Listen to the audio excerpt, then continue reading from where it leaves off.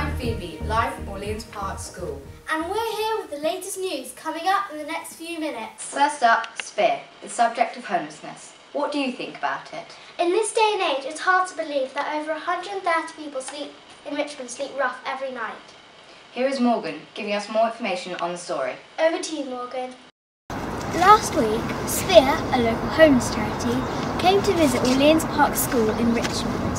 I was lucky enough to speak to Heidi about her work with Sphere. Sphere is a local homeless charity that's been helping people suffering from homelessness for 30 years in the southwest London area. We're not celebrating the fact that we're still here 30 years later. It's actually about saying to people we're still needed 30 years later. Homelessness over the last 5 years has doubled, so our services are needed as much now as they were when we first started. Heidi invited me to come to Sphere's office in Twickenham, where I met Daniel, one of the people the charity has helped. He told me his story. I experienced being homeless when I was about 12. We had a house fire in my house and we become homeless, so we had to find elsewhere to live.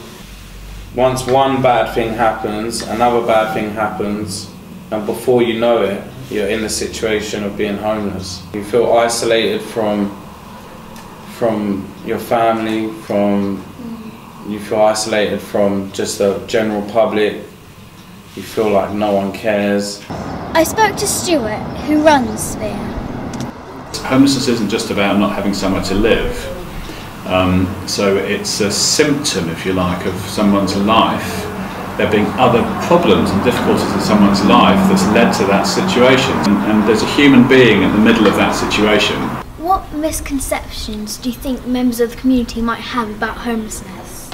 I think sometimes people look at homeless people and think it's their fault and that they're to blame, and it's not a choice.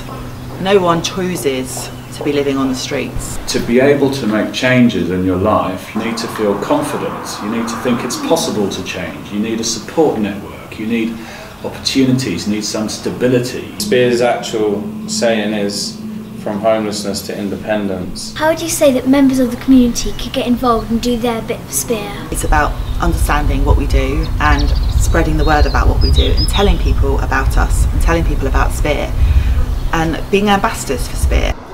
I spoke to Rosalind, one of the sixth form students in our school, who volunteered with Sphere.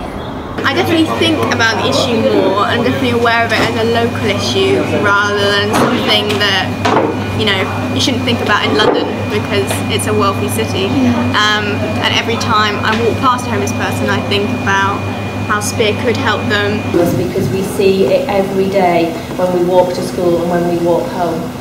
It's an amazing thing to see when you see somebody who's gone from one place to a much more positive place and changing their lives, and with a bit of help a lot of people can get to that place.